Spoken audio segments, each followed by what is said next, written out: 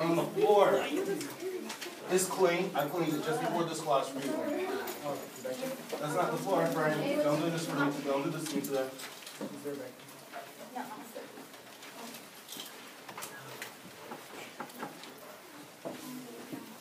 Yes. Alright. So I'm going to read off the topic. If it's you or you got that box filled out by someone, raise your hand and briefly tell us if you would like to. A very small story. So that would be like someone who brought their grade up from passing, from failing to passing. Oh, in 9th grade, in Ms. Lavo Bobby's class, I did that for 2 weeks. And it's because I started going to class instead of skipping. So that would be what I need to share. Alright, so someone who is making an A in the core class. What box? Who will fill out that box? Yari? Okay, cool. Is that a positive thing, guys, or a negative thing? A positive. Cool. Someone who's worried about not graduating from high school. Good. Alright, anyone else not worried? Anyone else worried about not graduating from high school? That was definitely me at some point in high school. And we definitely, I want to make sure and establish a norm. If you hear something that applies to you, raise your hand. Because the point of this is to, one, build relationships with everyone, but two, to help people know you are not alone. So, everyone who takes care of their siblings on the weekend, raise your hand. Positive or negative thing? Positive. It could be both. Why? Sometimes you're forced to do it. Hold on. Waiting for a conversation. I'm going to stop.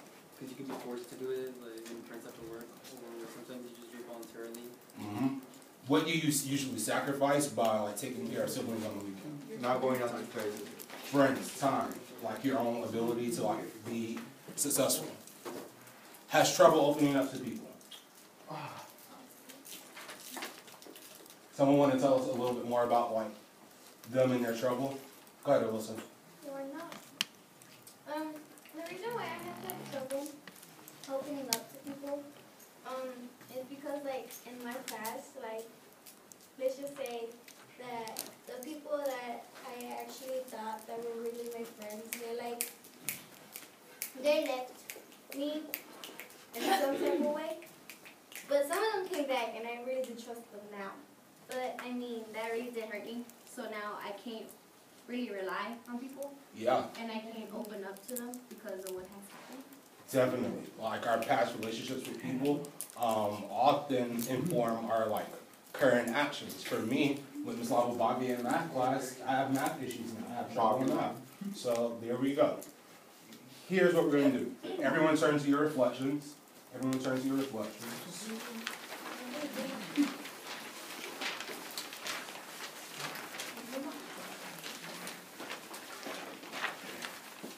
There are 2 grades from this packet that you were turning into me by the end of class tomorrow. One of them is the strength and weakness reflection. So for those of us who started on it, great, and you have one less thing to do before tomorrow's class. Then the other sheet is going to be the back sheet of the packet, which we're going to talk about in a minute. Is there anyone who has already completed their strengths and weakness reflection? No. Wait, what? Is there anyone who's already done a reflection on their strength and a weakness? Mary, another prop for you. Let's give Mary Carmen some snaps, all right? Shout out to her. Mary Carmen, would you mind sharing either your strength or your weakness and talking about what you wrote? Okay. Alright. Okay. One of my weaknesses is being stubborn, whatever I already said. Stubborn. Yeah. Because I want everything to go my way, and if it don't go my way, I'll be mad. Snaps it, that's also you too. Awesome. Anyone have a strength that they want to share? I'm friendly. You're what? I'm charming. You're charming, yeah. Boom. Have you seen that play out before? No.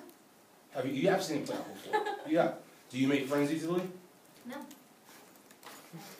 Do your friends like you? Be honest with you. You're right. Do your friends like you? I don't know. Mary Carmen, do you like